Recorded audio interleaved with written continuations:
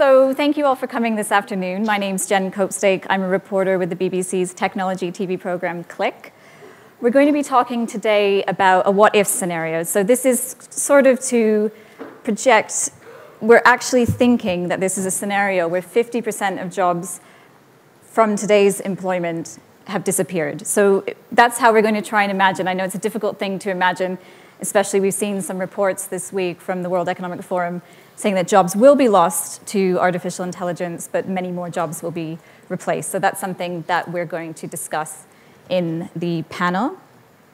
Like I said, it would be fantastic to get as much audience participation in the discussion as possible. We're going to start with a raise of hands vote, talking about universal basic income. So first of all, is everybody familiar with universal basic income? I'd imagine that's the case, yeah? All familiar?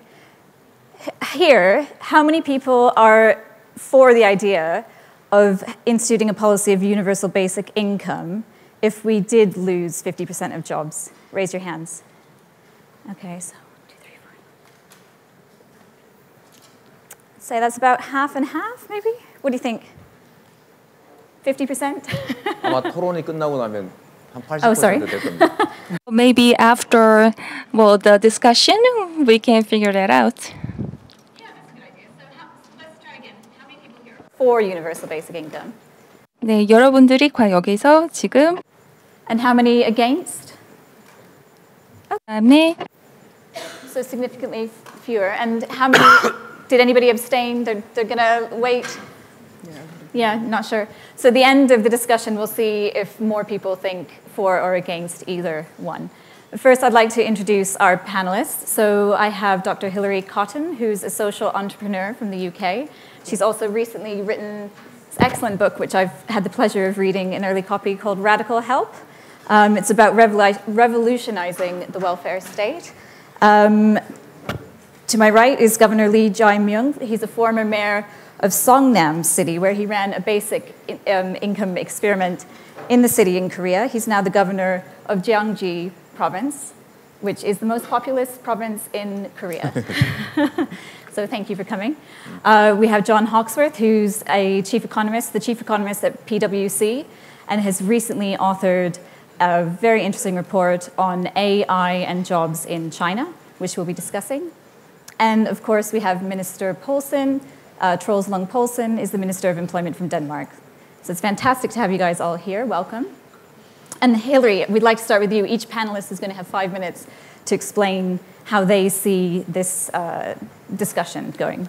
Hilary, please. Okay, so I mean, my perspective is historical, which is that every time we have an industrial revolution, we're on the 4th, some people say the 5th, we have a huge panic about how jobs are going to disappear.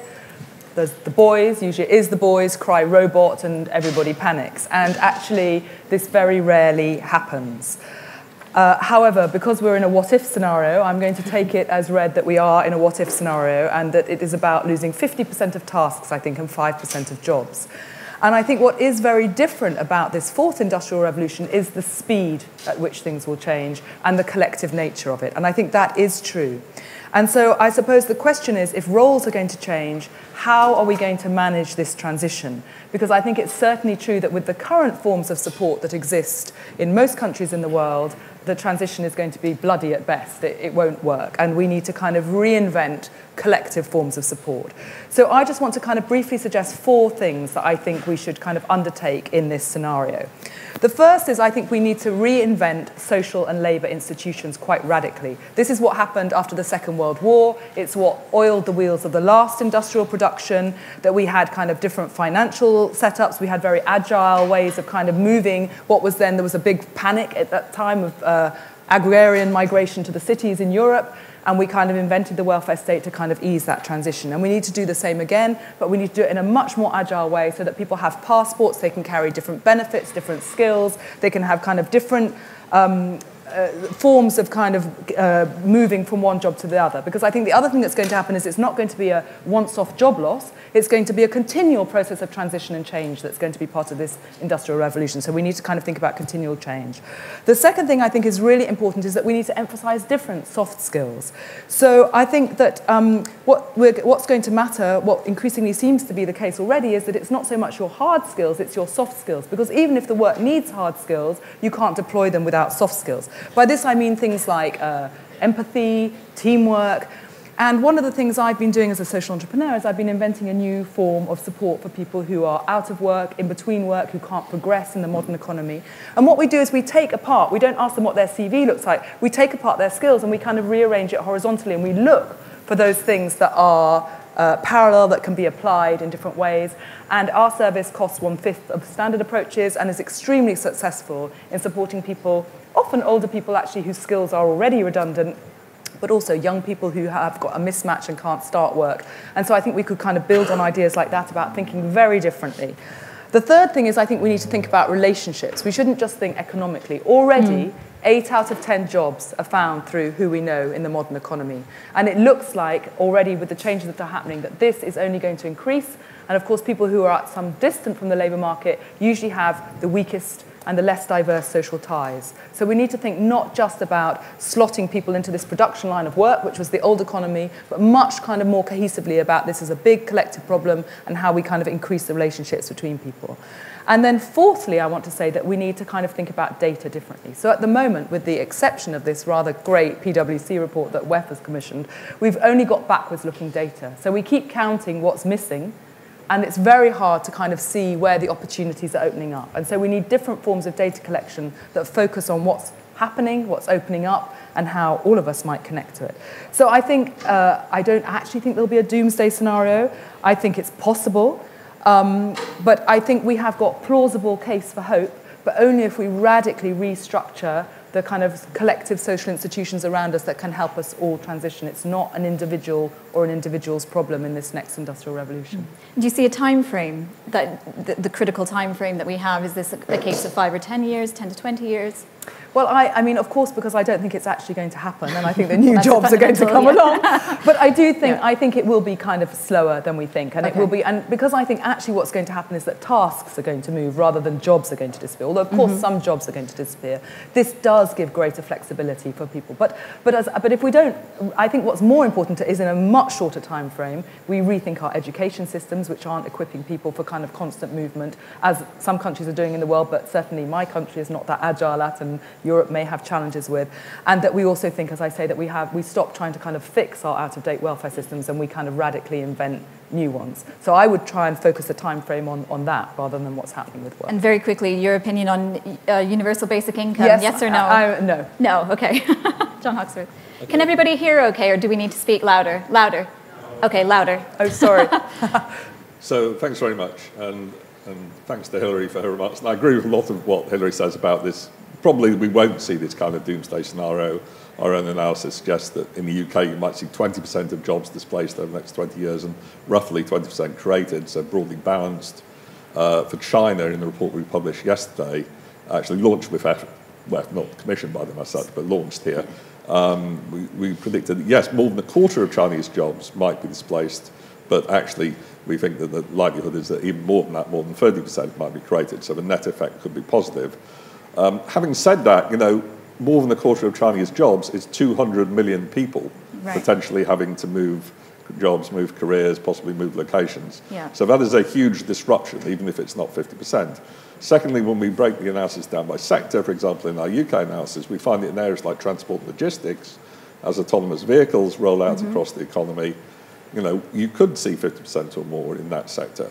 In some areas of low-value manufacturing in China or agriculture, you could see that kind of displacement. So in certain sectors, you could see that kind of displacement, and it may be very difficult to reskill people to find jobs within that sector, so they'll have to move to other parts of the economy where we see job growth in healthcare and education, in technical scientific areas. So I think, you know, while it may be relatively unlikely that 50% are displaced, there is going to be big disruption coming. Not immediately. We don't think it will happen over the next few years. I think we've got a window of opportunity of maybe 5 to 10 years to get ready for this before it really starts to happen on a big scale later in the 2020s and into the 2030s as these technologies mature. So what could we do to try and, if you like, mitigate some of these costs if it does get anywhere close to this sort of 50% doomsday scenario? Well, I think one thing, you know, is that we do have to start investing seriously in lifelong learning. And I think if you look at countries that we see as being good at this, like Iceland, it has such a higher employment rate than the UK or any other OECD country. New Zealand also very high. I think some of these countries have tried to invest in this seriously. I think really do act as best practice. In the UK, unfortunately, we've actually been investing less in adult education, further education with the austerity we've had over the last 8 years. And actually that's been run down. And I think in future we're going to have to think about higher education much differently. Instead of doing 3 years of university when you're 18, you might do a 1-year intensive course when you're 18, another year when you're 38, and the third year when you're 58, as you have to retrain again. And what kind of subjects do you think people will be studying in that scenario? Well, who knows? It could be some sort of advanced, genomics or something when you're 38, and something out of a science fiction book when you're 58. But so, you have to remain, as Hilary said, agile, and it's teaching adaptability to children and teaching the ability to be adaptable is perhaps as important as teaching them, knowledge that they can, pick up as they go along through their life experience and their work experience. I think another important area is actually that I think that you need to look at competition policy. This might not seem obvious, but one of the key ways this technology benefits society is it improves productivity, reduces costs, and therefore allows lower prices.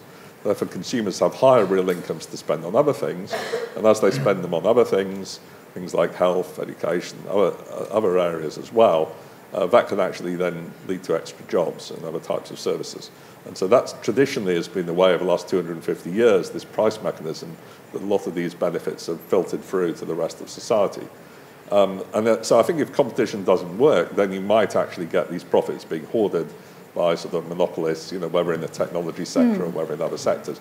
Does that worry you? So having an effective competition policy, well, we have seen that concentration ratios have increased in economies like the US and the UK recently. It's not just technology, it's also other sectors. To some degree, that's a natural feature of the technologies, that some of them have economies of scale and scope that lends themselves to a few people winning, a few winners. But I think you do have to make sure that markets are still contestable, so new people can come in and challenge them.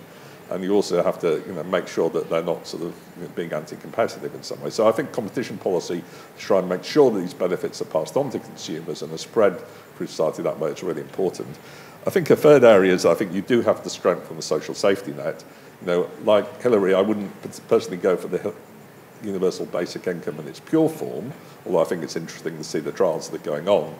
But I do think something, for example, like some sort of conditional income support built into current systems that would not just sort of reward people that are in work on low incomes, but would also perhaps reward people who lost their job and were trying to retrain, or were doing something socially useful in terms of looking after grandparents or children, or who were volunteering with an approved charity.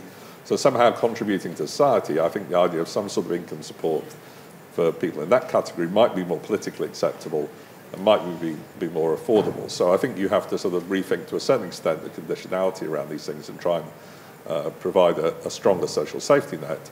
And in places like China, I think maybe part of that is also reinvesting the proceeds of this growth, which will boost tax revenues for government, in trying to move towards more of a universal free healthcare, universal free education, and then people actually won't have to spend so much of their income as they do in China at the moment on those things, which in the UK we might rather take for granted. So I think there's a range of things you can do. I wouldn't personally choose universal basic income, but I think there's some other things you can do to strengthen the social safety net.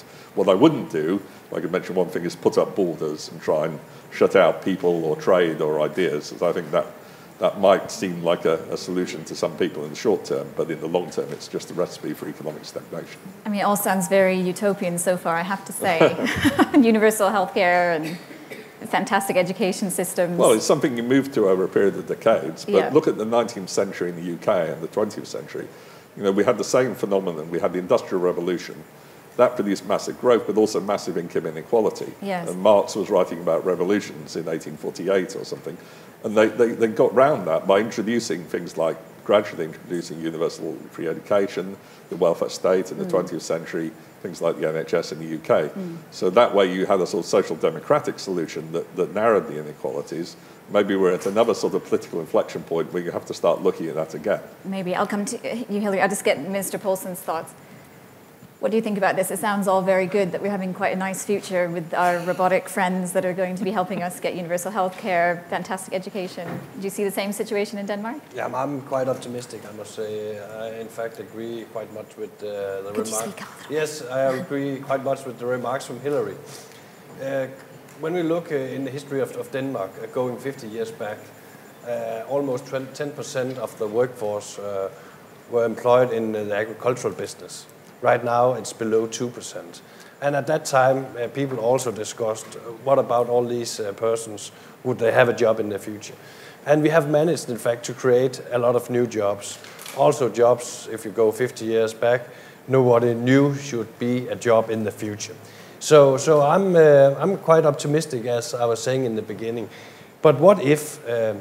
I think we have to work with vocational training and also lifelong learning. We have seen that in Denmark. That has been quite successful.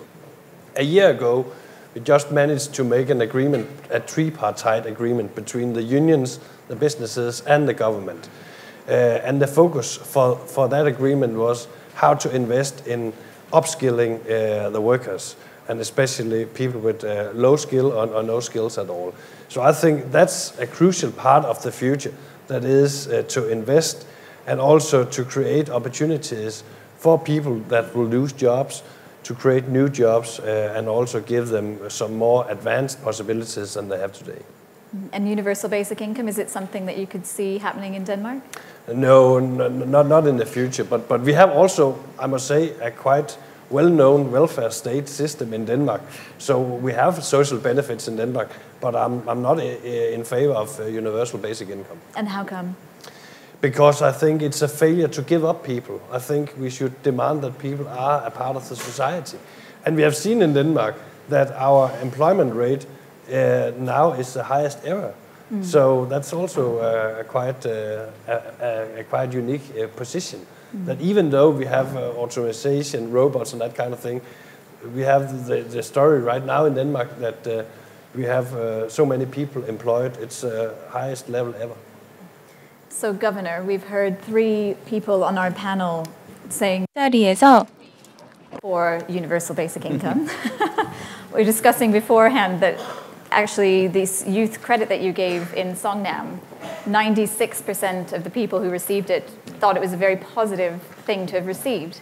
Could you tell us about your experience? I'm sure everybody here would love to hear about this.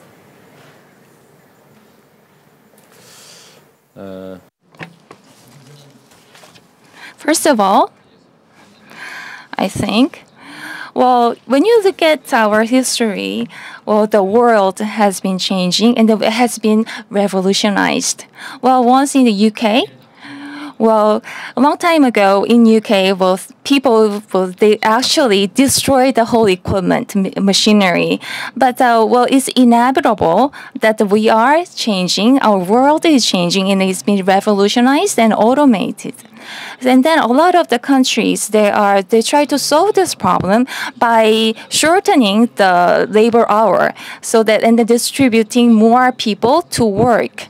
But what if in the future, in the near future, if labor, the 50% of the people lose their job, I think, well, people would go very violent. So I think we should be well addressed to the problem that human caused. So, well, some in the policy-wise, well, some countries, they shorten the labor hour, but in some other countries, they also come up with the other policies. But when we look at the social changes that our world is changing, it's being automated. So 20 or 30 years from now, the robots or AI would replace a lot of our work. But I think it should be dealt in a policy-wise, because people have their own individual desires, and then the world is very competitive, and well, in some case, the winners, well, we say that winners take all. So I think that in this case, so the government should play some initiative. We should balance the things up so that if some people, some minority people, take too much of the wealth, then the government should take the initiative to they have more tax to them, or so that to redistribute the values or the revenues to the whole people. So that's why.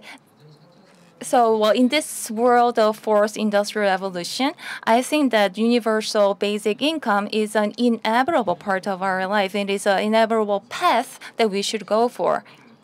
So, we have seen a lot of welfare policies, and the welfare policies that we have until now, they are kind of like minimized safety net. So because we do not offer the universal benefit, so it's more like selective. So those who are given the welfare benefits, sometimes it stigmatizes those people. Oh, because I'm poor, because I am not good enough, that's why I am receiving this kind of benefit. So and then, for some people, if they receive those, say, subsidies, then, for some people, they do not wish to work anymore. So if we can provide the entire people the basic income, and then if we levy more tax to those people who earn more money, then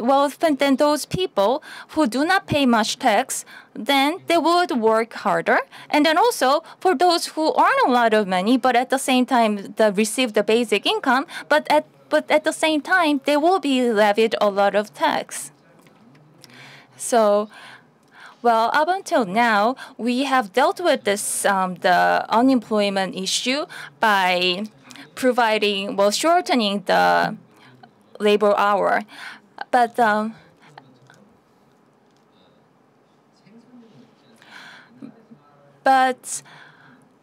if we shorten the labor hour, and then in that case, that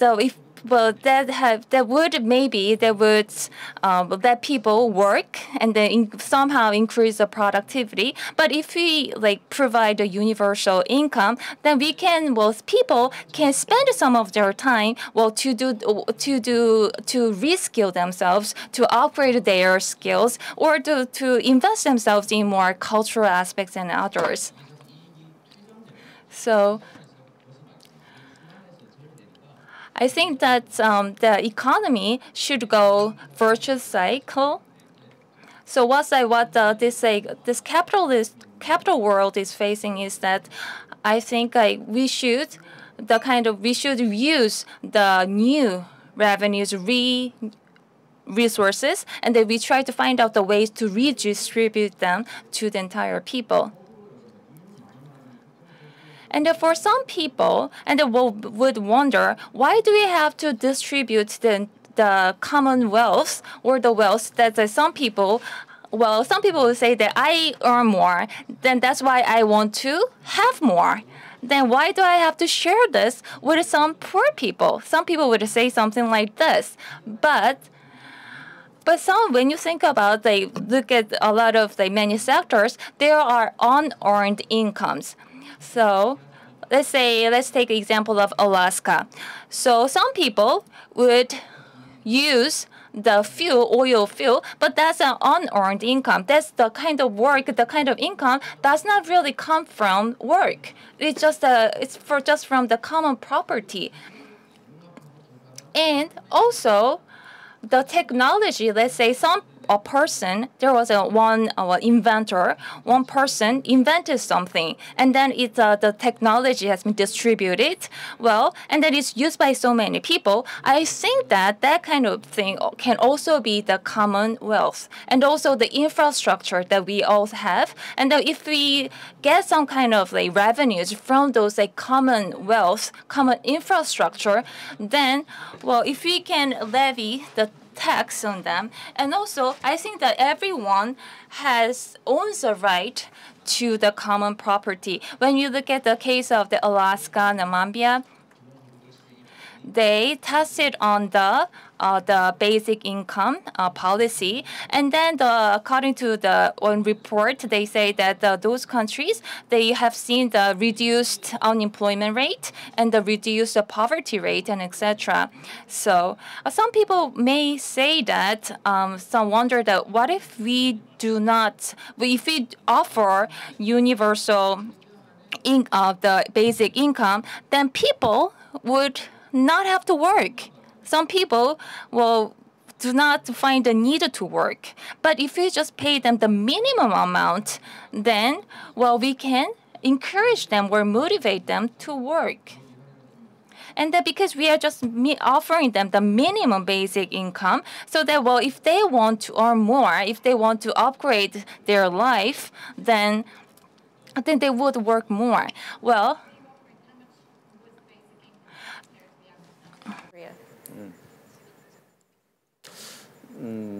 이게 전원에게 well, it was not provided to everyone, but actually it was an experiment. We offered about 860 USD.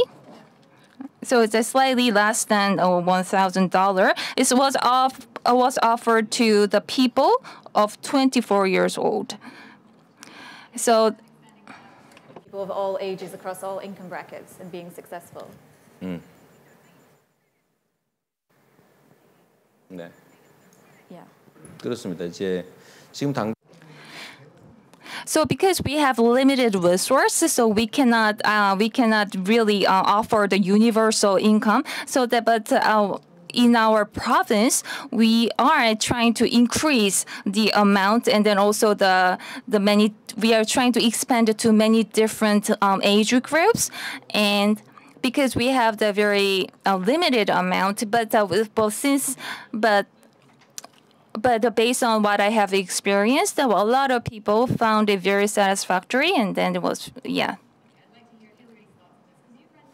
Lots of different experiments which you go through in your book. Yes. In some of these areas. I personally thought that you would be for this kind of experiment, but why are you against it? So can I just say one thing built on, before I get to that, built on the earlier, which is that I don't think we should think that the kind of welfare state is going to be expensive, that the future welfare state, the current might be, but of course technology also helps us to deliver services in a completely different way. So future health, future education. So healthcare could be delivered remotely through telepresence. Well, yes, and that we can kind of think about different ways about supporting people with different conditions and so on. So actually technology is can be a benefit, and we can have much better, cheaper welfare states. It's not just on the negative side. But anyway, to come to, well, one thing I'm realizing from listening to Governor Lee is that the language of universal basic income is being used for many different things. Yeah. So I think the idea of a youth credit is incredibly powerful and very interesting. I think that's different from what we call in the UK a universal basic income, which basically means that everybody in the nation will get a benefit. And even those who are most in favour of a universal basic income policy in the UK who've modelled it show a level of income that would be very low. So there would be no fear of people not working. Everybody would have to work. It would just give you a benefit. So my concern is that that we cannot have a society where we accept that technology will just have winners and losers and we'll give the losers an income. That this is going to... We're talking about giving everybody an income. So yes, but the thing is that everybody will have the income, but those people without jobs will have an income that they can barely survive on because it's so low. But in the same way as Minister Poulsen said, it sort of allows society to think, oh, well, it's fine because we've given people an income. So that's for me a very big argument, which is that we need to, after the Second World War, people didn't say, oh, there's going to be winners and losers. They said, look, we're having an industrial revolution. We're going to think about how we build societies and how we build welfare states that spread the gains. And that's what I'm interested in. And I don't think universal basic income will deliver that. But I do think the idea of a youth credit is very interesting. But to go to the experiments in my book, for instance, one of them is that I work with families who are dependent on multiple levels of welfare that have up to 73 professionals in their lives. That would be a very good example. Many of those families, of course, are part of illegal economies, so they're earning 6 times any universal basic income. It's not going to help them. But more importantly for me is that they suffer from multiple disadvantage: health, mental health, violence, abuse. And these are complex problems which, again, are not going to be solved just by giving those families some kind of income and then pretending it's all gone away. But solved by technology, do you think?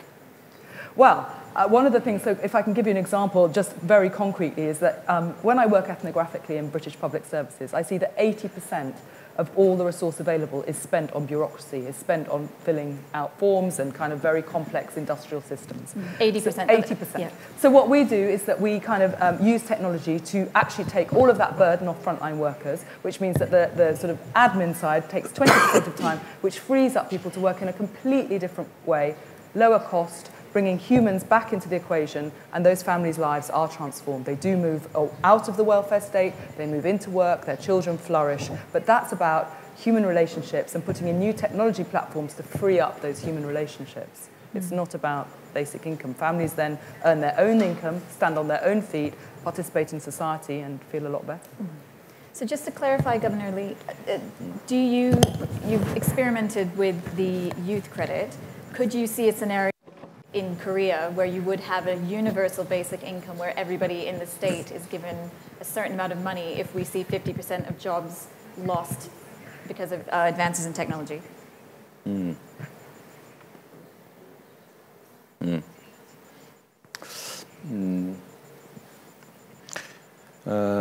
50%가 실업이 되는 상황이 실제로 Well, if that really happens, if like 50% of the jobs really lost, then I think, well, the country will be one of the, well, everyone would go crazy and it will be very violent.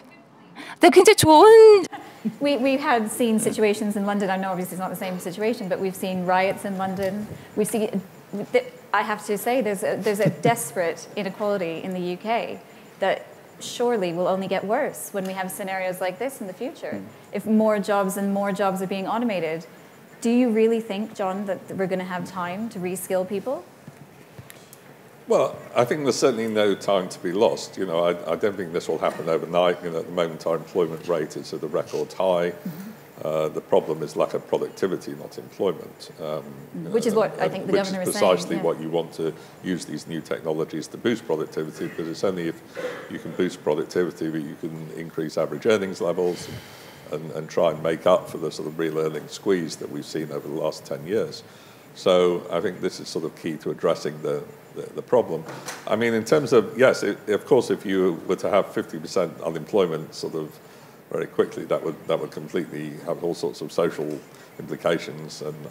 But I don't think there's, you know, as I say, I think, you know, that just giving people a basic income wouldn't really solve those. You know, you would need to find some way to get people to actually do something. I mean, you know, I think what you could, I don't think that's going to happen nationally in any conceivable scenario. But let's say it could happen in a certain region, for example. Sure. We've seen examples of this before when you've had steel industries, coal industries breaking down. And there, I think one of the lessons in the 1980s in the UK is that if you just let those market forces to try to revive those communities, it doesn't really work. You know, market forces will not automatically bring in new investment, and the government has to play a sort of facilitating role, working with local business and others to try to support that. And you know, there are lots of areas where we need a lot more work done. For example, house building in the UK, we have a huge housing crisis. I think maybe. And we need hugely more homes to be built, and that's still, I think, well, there's some automation possible. It's still going to be quite a labour-intensive process, and actually it's the secret to making housing more affordable and beginning to sort of bridge some of the huge wealth inequalities which are linked to this housing crisis. So I think in those sort of areas, you know, there are certain areas where the government can sort of pump prime that kind of activity through some sort of public-private partnership to try to work with private house builders to actually build affordable housing, and you know, you can also do that in areas that can help to create growth. So you know, similarly with transport infrastructure, which in the UK is sorely lacking if you compare it to China now. So I mean, I think there are ways in which government in that sort of scenario could try to respond if unemployment in a particular area went to a high level. But I think, you know, one has to sort of, you know, put this in the context. And I think that sort of the governor, as he says, is saying that in practice you can't pay universal basic income to everyone. They're just not affordable at a Well, I think he said that it would be necessary if there was 50% But I still don't think that they would address the kind of social unrest that you have just doing that. I think you would have to find some way to, if you like, give people a purpose in life and give people something to do, and just simply handing out income in a relatively small way Because if unemployment was that high, then tax revenues would also be collapsing, businesses would be collapsing, the government wouldn't have money to hand out in the first place. Well, this is the thing. Yeah. And so I think there would be all sorts of other problems. So, but if we think of it as a more sort of a focused problem in a certain area that you have to deal with, then I think you could try and think about these kind of solutions of focused investment to try to pump prime and kickstart economic activity, as well as trying to use government investment as a catalyst to get private investment also to be brought into areas that might otherwise be depressed. But I think that's more likely to be a localized problem rather than a national problem. I mean, you mentioned what it means to be human. Do you think this sort of scenario would change fundamentally the way that we spend our leisure time, or the way that, Hilary, we've discussed this as well. Yes. Do you think this is something that we have to think about carefully? Maybe even restructuring our economies, our societies? Well, I think it would be really important to kind of have, as John was suggesting, actually, an education system which is much more flexible and also focuses on leisure time and how we might use our leisure time. I mean, the 21st century welfare state I propose is one built around kind of functional and foundational capabilities. And that's a much broader view of what it means to flourish, which means that we have good work, we have, good lives, but also we do have time to care, time to pursue other interests. I think that would also be important. It would be wonderful if that was delivered. But in my lifetime, there's also been a lot of promises of that haven't come. But I think it would be really important, actually, to think about how we educate young people for mental health and everything else, as well as enjoyment of life, that's a part, once again, an integrated part of life. I mean, who's paying for all of these processes? Is it up to the individual to take initiative and decide that they need to reskill because they see that their job is going? Minister, is this something that the government needs to step in and do? Yeah, I think the government should play a role. We have seen that in Denmark. We have created the Nordic welfare model, you can say. And the success of that model is that government, businesses, and unions are sitting together, also making agreements about the future. That has been a huge success in Denmark for many years, for decades, in fact.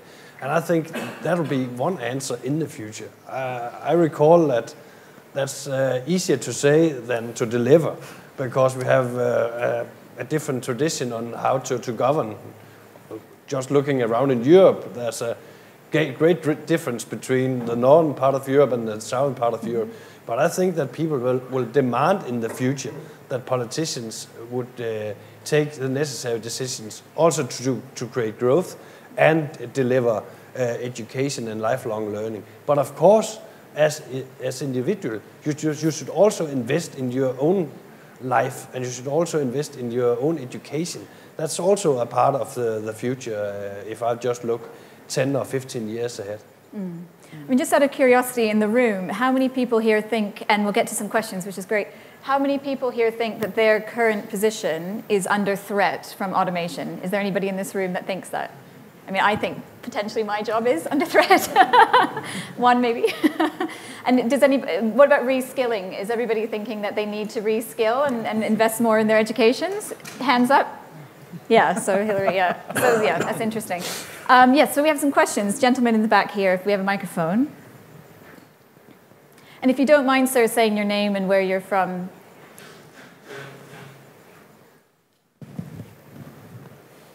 My name is Kumar, K.S. Kumar, from New York. The question is, basically as per the statistics of the WHO, by 2050, the world's population will be less by 2 billion people. And most of Europe and most of Japan, for example, and other countries across the world has an aging population of more than 20%, which is people above 60 years of age. So I'm saying if you just look at the entire global population as a whole, and this whole thing around 50% jobs being lost, and therefore almost about 30–40% of people are getting old anyway and will be out of jobs. So we'll have just enough people across the world if you look at it. Of course, they may be in the wrong countries, but if you look at it globally, we'll just have enough people who are required to do the jobs. These 50% jobs are lost. Yeah. So more movement between countries. Yes. Yeah. More migration. Yes. Questions over here, sir. My name is Katsuya Baba from Tokyo. And I'm very impressed by the optimism of the board, of the people here, because what I see in Japan is, while it used to be seen as a very equal society, the difference between the rich and poor is definitely taking place in a very significant manner. And there are the good jobs are getting less, and there's a huge demand for the jobs people don't want to do, like construction jobs, huge demand, but less. It's 3 more jobs per demand and applicants, for example, and more jobs for the long distance drivers, and the nursing, and old people care. And those are the jobs that are required, but it's not, it's a cheap job at the same time in some cases. And I just wonder how, and also I've been feeling that it is very difficult to avoid competition and taking place. And just as you mentioned, and we have more and more winners taking more, and hard to tax, how to get them redistribute.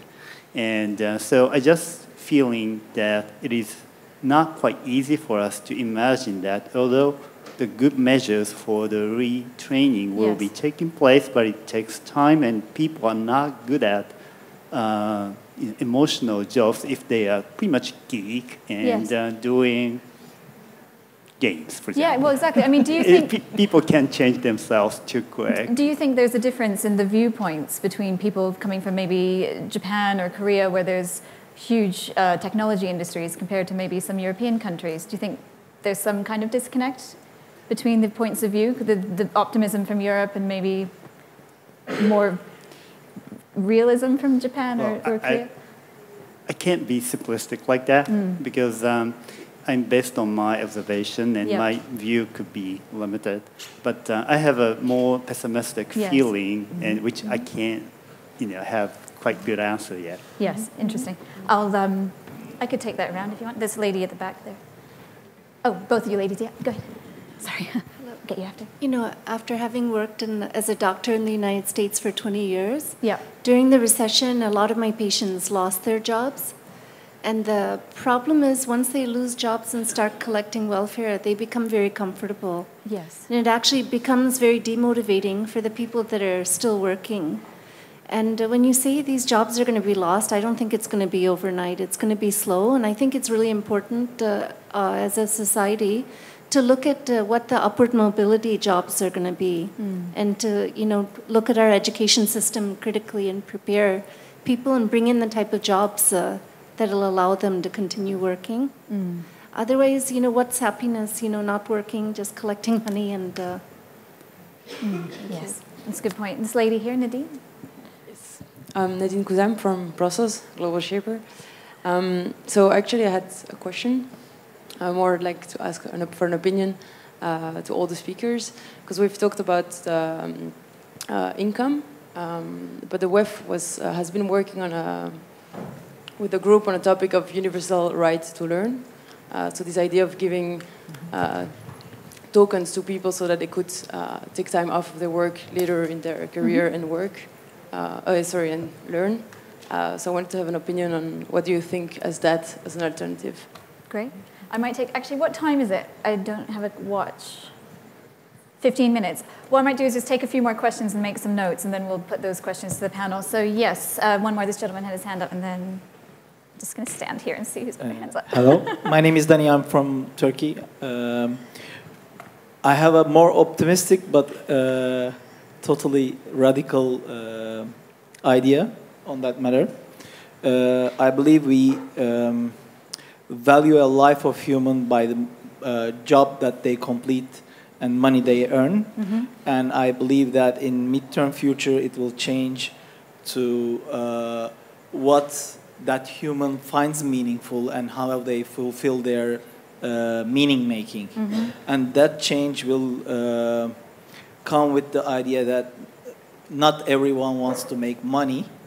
And if not everyone wants to make money, we can contribute with values to community. And not everyone, if we have a very healthy community, in maybe much more distant future, not only when we lose half of the jobs, Yes. but when we have a new mindset that we can contribute not only by completing tasks, as panelists stated, but also by giving back in some other way. So in that community, I believe standard income will be a great solution for everyone to contribute in the way that they want to contribute. So we may fundamentally change how we view roles in society. I'm just going to come around. Yes? Hi, I'm Poulsen. I'm with the Young Scientists group over here at the WEF, and I'm a mathematician at Carnegie Mellon University. Wow. So I actually want to do a mathematical calculation, which is that if you take the global GDP of the entire world and you divide it by the number of people in the entire world, the answer is approximately 10,000 US dollars per capita. Most of us would consider yearly.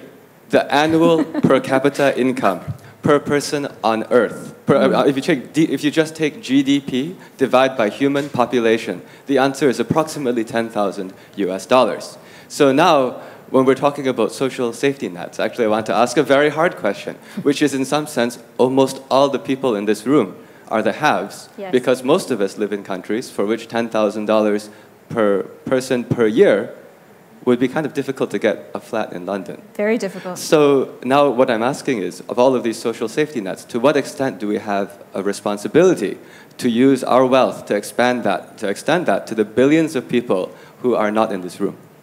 Great, thank you. Question about responsibility. Just two more questions over here. Yes, this lady. Or three more, sorry. Also, Global Shaper from Los Angeles. I had a quick question regarding the universal income, actually.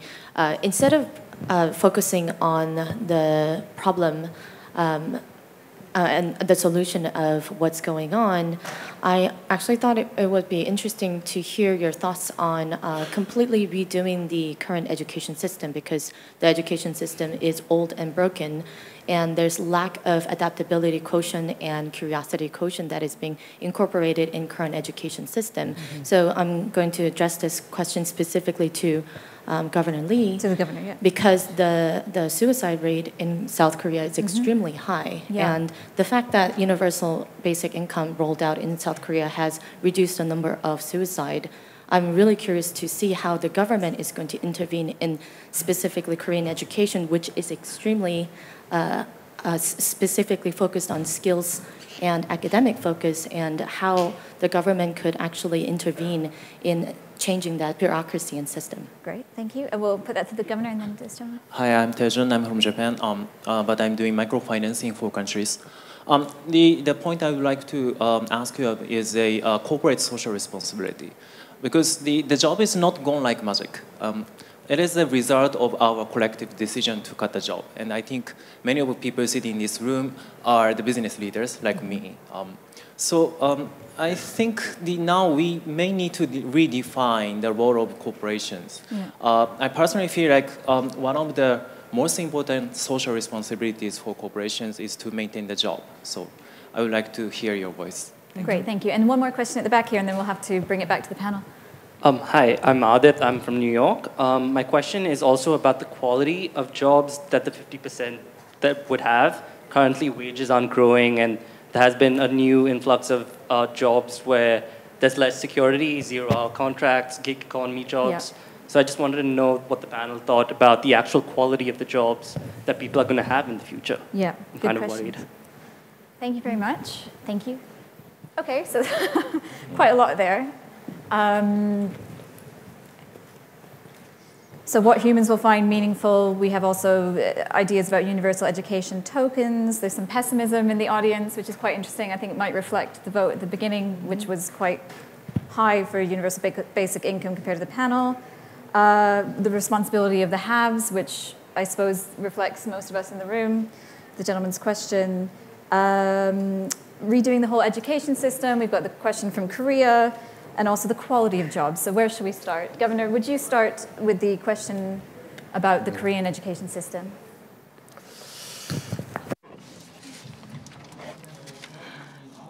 Well, you asked 2 questions. One was the basic income, also about universal basic income. Well, as I mentioned earlier, we are still in the experimental process, but we do not know the outcome yet. But when you look at the Alaska's the case that if we do initiate the basic income policy, then it somehow stabilized the people's well-being, and then since it changes the people's mindset, and that it would somehow reduce the suicide rate. And the Korea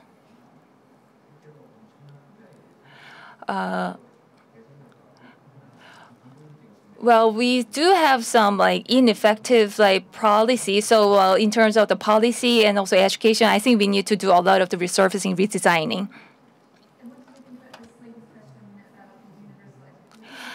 네, 유니버설 아까 교육.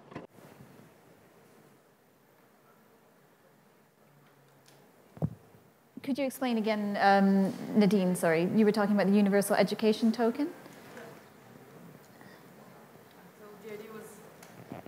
Can you hear me? Yep. Okay. The idea was, instead of having universal basic income, is to have tokens on education, so that you could perpetually continue learning and taking time off of your work for that.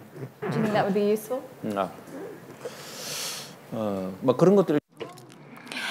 I think they can be one part of the welfare, the policy, because when we say the welfare, then that. One thing very important is that we need to educate or train those individuals so that they fit the labor market, so that they reskill themselves to follow the trend of the future. I think it is very important. So I think that's one of the very good welfare policy. Jobs. Would somebody like to answer what they see as the quality of the jobs that the 50% would have in the future?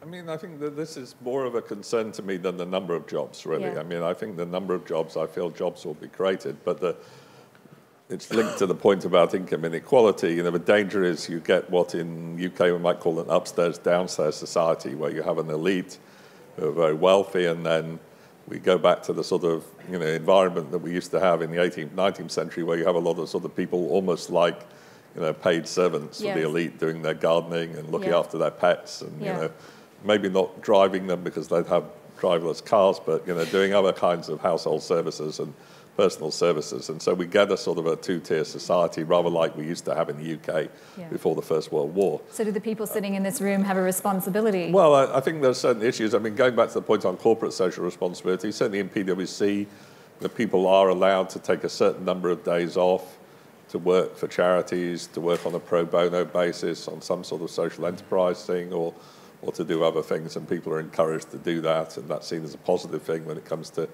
year-end assessments. And we also, try to encourage social mobility, both through working with young people in particular deprived areas, inner city areas, but also through trying to take on more people, school leavers without graduate degrees than perhaps we used to do, offering more sort of professional apprenticeships for people who perhaps, haven't had the family background, and so that makes it easy to go to university, but may still have the capabilities to be very successful in their career. So, yes, I think both companies and individuals have responsibility, but ultimately, there's a limit to how far that will solve the problem if the government doesn't provide the overall framework that sort of pushes people in that direction.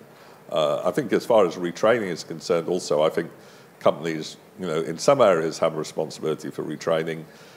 Where they can just sort of reskill someone. So the truck driver who's replaced by a driverless vehicle, maybe he could get a job repairing that vehicle, maybe he could sit in a control room, acting like an air traffic controller. But some people, there won't be enough of those jobs to totally replace all the truck drivers gone. Yeah. So maybe you need to have, therefore at that point, you can't just put it on an individual company. Yeah. It may be that there's some sort of industry sector solution in some cases where industry sector as a whole, But what about the gentleman's idea from Turkey? He was saying that basically we need to make more meaningful jobs or free time. Maybe we have to fundamentally reorganize society. I think that would be great, but, it sort of reminds me of what Keynes sort of said in about 1930s, where he said, we're going to be 8 times richer in 100 years' time, and we'll have to therefore work a lot less. And he was about right about being 8 times richer in GDP per capita. But we worked less until the late 70s, and then since then in the UK, we seem to have been working more, particularly actually better off people seem to have been working more.